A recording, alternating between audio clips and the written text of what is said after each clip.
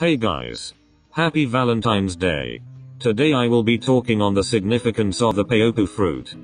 A Paopu fruit is a star-shaped fruit native to Destiny Islands. It resembles the star fruit. According to legend, if two people share one, they will remain a part of each other's lives forever.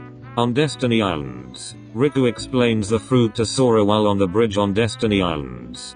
Riku tosses him one and tells him a legend that says that if two people share the same Paopu fruit, they will remain a part of each other's lives forever. Sora gets flustered and throws the Paopu fruit in the water before proceeding to run after Riku. Later on, while racing for the right to name the raft they have built, Riku rises the stakes.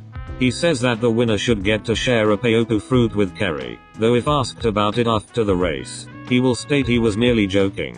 This intensifies the rivalry between the two, both to prove who is stronger and to gain Kerry's attention. Selphie thinks the legend is very romantic and wishes to try it sometime. Later, in the secret cave, Sora draws a picture of himself giving Kerry the fruit. This same drawing touches Kerry after she returns to the islands, causing her to cry while she draws another picture of herself giving the fruit to Sora. That's all for now. Thank you so much for watching. Like if you like it, dislike it you dislike it, and subscribe if you subscribed it.